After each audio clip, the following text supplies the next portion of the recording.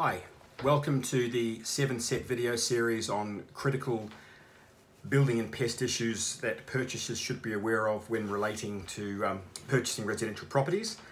My name's Ryan Craig. I'm the owner and consultant for QC's Building Services. We've been licensed in both building and pest for around 20 years now and have carried out inspections on residential properties in the Brisbane and Greater Brisbane area for that time. And that's what's led me to make this 7-set video series, is because over the time of doing those inspections, it's become almost scarily abundant and obvious to me that it's very few purchasers that we deal with on a daily basis who are under contract buying a property that are aware of any of the information that I'm about to, or have provided in this 7-set series, despite the fact it's critical. And invariably that places them in a situation where they're under duress, stress, can cost them financially. So it motivated me to say, right, we need to get more education out to the public so that they can be aware of these things, because they are so important based on what I've seen. And for that reason, yeah, that's how the videos have come about. So the 7 videos are, number one is the incorrect manner in which properties are marketed to people for sale.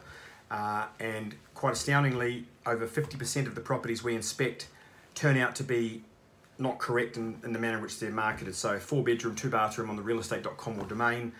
When that's tested and a search is done with the local council authority, over 50% of the time our clients are told, A, it's never ever had a building approval, which is more of the rarer occasion, which is a legal requirement to have so.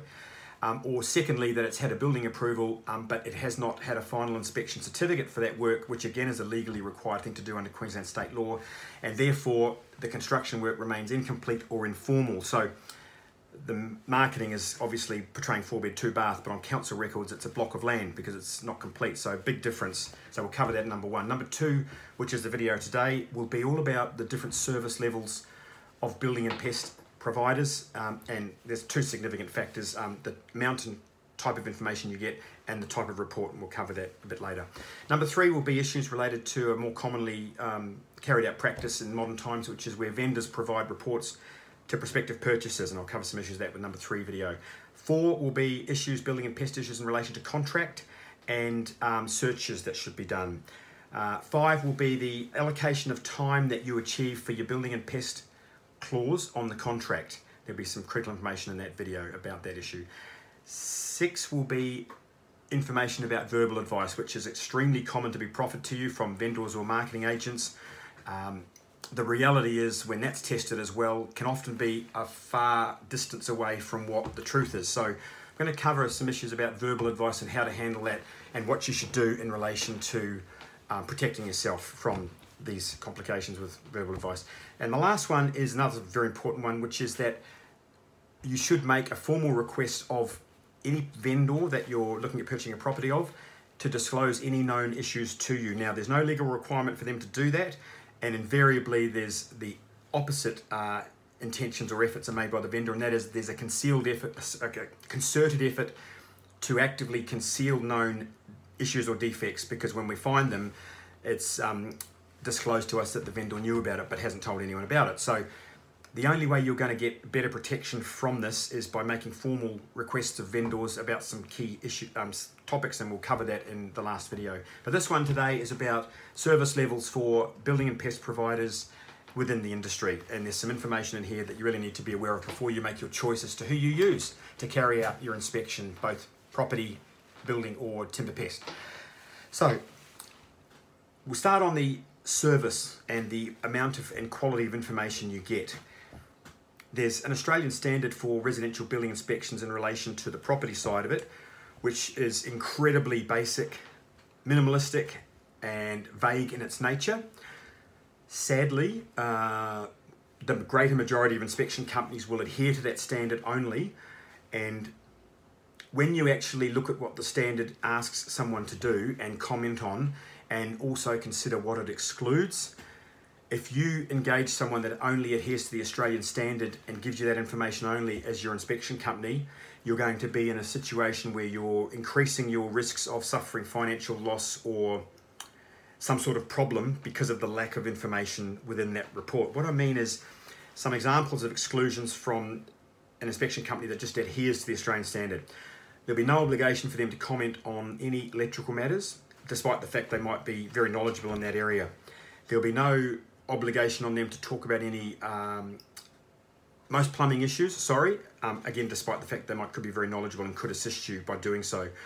There will be no obligation for them to comment about any swimming pool issues, building certification issues, or simply walk into a property and make the effort to try and grab an air conditioning remote to try and turn it and see if it goes on, because that's all of those things are just examples as well, specifically excluded from the Australian standard, and there's no requirement for someone to do that, and most companies for that reason don't do that, which is really not, well, it's not really, it's just not good enough, and you really need somebody, an inspection company, who's prepared to give you, I put it this way, like all the information they can impart to you, completely irrelevant as to whether or not it's contained in the Australian standard or whether or not they're licensed.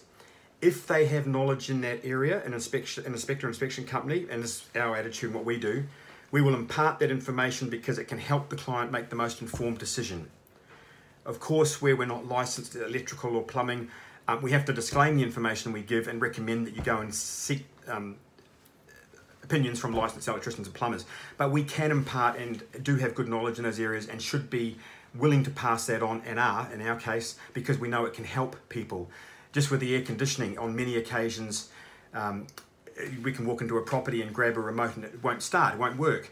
Now, straight away, that could be $1,500 to $2,000 for a brand new system. Now, if a company you engage doesn't do that because they don't have to under the standard, you're not going to know about that. And you're going to find out about it after you move in, and you think about how easy it is for somebody else to just take the time to find a remote and try it.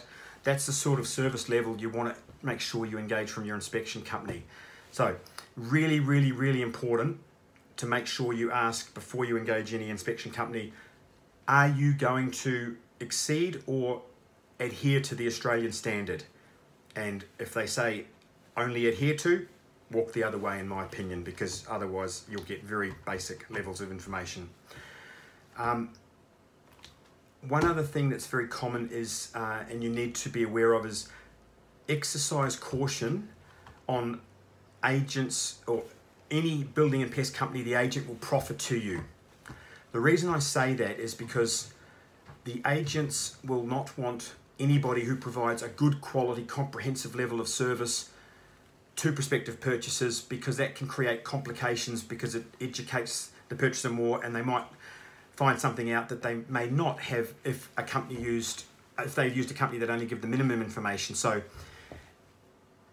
the agents will invariably try and pass cards out because they really want to have purchasers use somebody that they're comfortable with, that they know is only going to give the basic amount of information, and that will be facilitating an easier ride to get the commission and the sale done at the end of the day. Now, it's not all the time, I've got to be fair. There could be some agents out there that, I haven't seen it yet, but there could be some agents out there that actually pass out cards for companies that are very thorough and detailed and do give a good quality service. But make sure you're aware of what I'm saying and test that by asking any company that is given to you by the agent or card about their standards of service levels. But you've got to exercise caution about any referrals from agents on building and pest companies, because it's predominantly almost always a company that'll give the minimum information. Okay. So the other thing is about the report of service levels for an inspection company to you. That is just as important also as the manner in which things they find it's commented on. So reporting, I mean by that. So there's two styles really. The predominant one again is unfortunately the lesser standard or lesser of the two, and they normally go hand in hand with a company that adheres to the Australian standards only. They'll normally use the kind of report I'm about to mention now, which is a tick and flick or ticks and crosses and boxes. Very generic, templated and basic. And not good enough for anybody that wants to get the right kind of information to ensure that they can make an informed decision about the property in relation to the building and pest that they're doing their due diligence on. What you need, and again, this is something that we always provide our clients, is a report that is very comprehensive in its nature, extremely detailed and thorough. And what it'll do is provide the right information for clients to make the right decision for them. How do you do that? You not only identify a defect, you try and give clients what you believe to be probable causes, rectifications and suggestions, and that's the manner in which you should get a defect or an issue explained to you, rather than just a tick in a box and then moving on. Also, you should try and make sure, are they going to provide digital photography of defects? Another tool we use, which we find very beneficial, is video of defects for clients who may not be on site, or if it helps demonstrate a defect better, and that can be accessible in the report via a hyperlink. And as I said, explanation of the defects being found. So to summarize, make sure when you're engaging a building and pest inspection company that for both aspects, they're not just going to give you the minimum amount of information contained in the Australian standards, but they're going to exceed that, and furthermore, ask them to justify that by what they will talk about, and what areas are they going to talk about over and above the exclusions listed in the Australian standard. So make sure you do that. Secondly, what kind of report am I going to get? Am I going to get one that's going to give me very little information, that's going to be generic tick and flick, or am I going to get someone that's going to go a little bit further and talk about issues in a manner which tries to give me probable causes, possible rectifications and suggestions about the matter? And that's really what you need to have to make the best possible decision on the property. So I hope this video has been informative for you, and it's also there is another 6 videos in this series which I really strongly suggest you take the time to look at. All of the issues within the series are as important as the other, and could potentially be very beneficial for you and save you potential costs and also emotional distress if you have more knowledge of these when you're going through buying a residential purchase property than not. Please share the information also with any of your friends, because most people don't know about these kinds of things, and it's such a big decision when you buy a property. You think about the money that's involved. There's got to be a better knowledge base out there, and I know after 20 years there's not. So please share it to everybody that you know that might be buying property, so that they can also be aware of this and be more in control of the situation when they're buying, and move out of the vendor agent controlled environment which it is now. And a lot of that can be based on misleading untruths as well, which I'll cover in the videos and substantiate as well in the videos. So if you are at any stage in the future buying a property, we'd love to help you out. We wish you all the best with your house hunting, and as I say, at some stage in the future, if you need us, we're here for you. Thank you very much.